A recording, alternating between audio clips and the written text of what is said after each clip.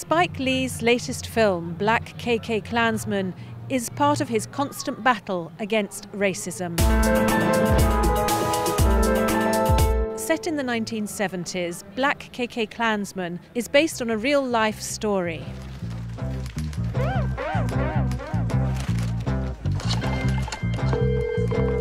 Hello, this is Ron Stallworth calling. Who am I speaking with? This is David Duke. Grand Wizard of the Ku Klux Klan. That David Duke? God. Last time I checked. What can I do you for? Well, since you asked, I hate blacks. I hate Jews, Mexicans and Irish, Italians and Chinese. But my mouth to God's ears, I really hate those black rats. A black police officer infiltrates the Ku Klux Klan, white supremacist organization in the United States. John David Washington stars as the undercover black police agent. Adam Driver plays his secular Jewish sidekick. Together they thwart a KKK plot against a black power movement. Lee doesn't shy away from using the real-life name of Ron Stallworth, the black police officer.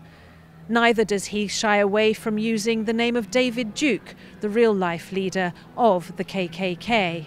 Adding substance to the film, Lee also uses real-life footage of the Charlottesville race riots last year in the US. Lee would win the prize for the most politically incorrect scenario if there were one. His film is not anti any colour, creed or religion. It's anti-racism and it's against anti-Semitism. It's against fueling hatred.